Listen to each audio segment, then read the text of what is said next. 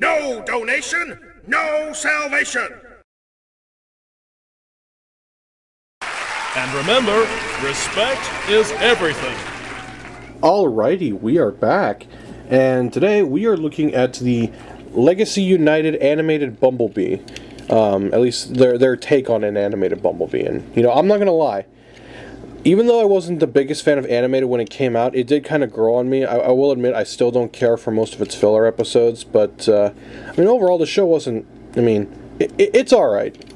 And it's just made me appreciate this mold a little more because, you know, funny enough, I think it was on my, let's see, when did Animated come out?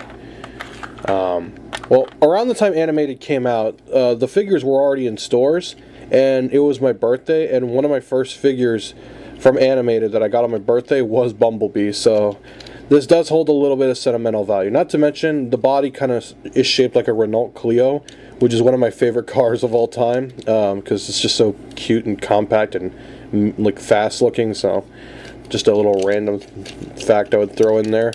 But yeah, car mode is really nice. It's got the stripe, a nice clear red siren, very pretty looking. He does come with his stingers, which can combine together to make something. Or well, the actual stinger part anyway. The rockets are their own separate thing, but they can you know, make the full stingers as well, which is, I feel like, the way they should have done it, but, you know, it is what it is. Really not much else to say about the car mode. Before we begin transformation, speaking of Bumblebee, this has been bothering me for a few days now, and I felt I should make an update on it. During my Origin Wheeljack review, I said that Bumblebee could not fit in here.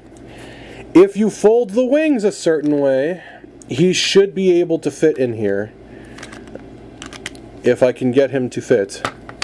I still don't know if I'm doing it correctly, but yeah, if you fold the wings a certain way and finagle him in there, he will fit inside of Origin Wheeljack. I'm probably still not doing it correctly, but he can fit in there. Even though I mentioned it in the comments, it was bugging me enough to where I felt like I had to do it on video. And since we're talking about Bumblebee, I felt this was fitting. So yeah, if you haven't seen my Origin Wheeljack video, go check that out. But anyway, now that I'm done ranting about that, let's get to the transformation.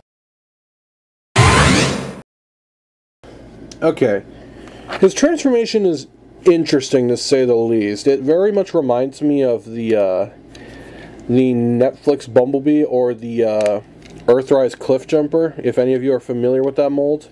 I think it was Earthrise, or was it Siege? I don't remember, but it kind of reminds me of those figures, just a little more complicated. But, yeah, you kind of just want to start prying things apart, because he tabs in together quite a lot.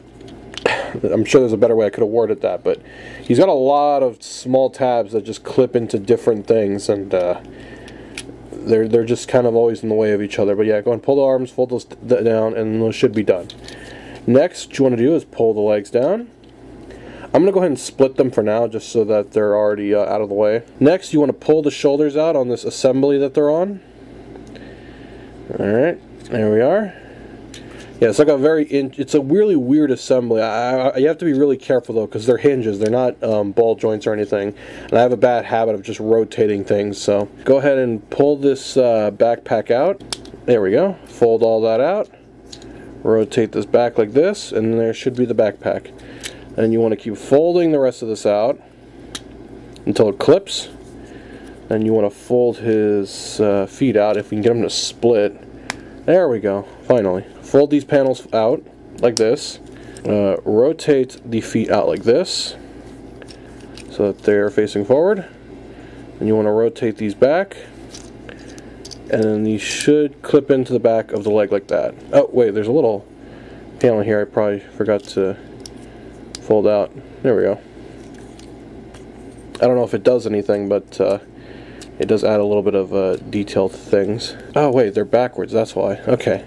Fold those out like that. Then you want to fold out this entire front chest assembly. Fold his fist out. I forgot to do that when we were doing the hands.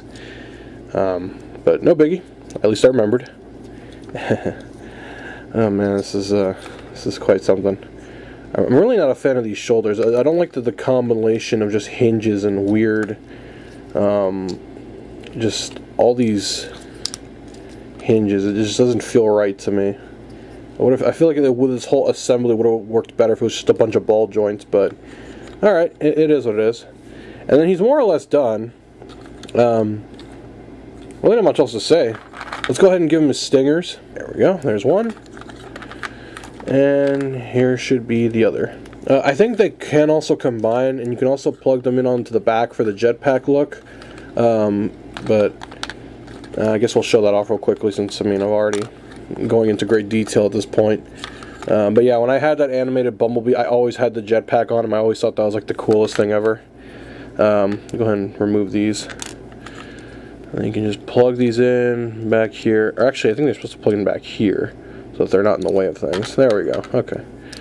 I could be wrong. They could plug into the side like that with no issue, but we'll just plug them in back there. There's Bumblebee. I wanted to show off that other thing with the Origin Wheeljack, but he's a good mold. He's just a little fiddly. I don't know how to describe it. I don't like the hinges.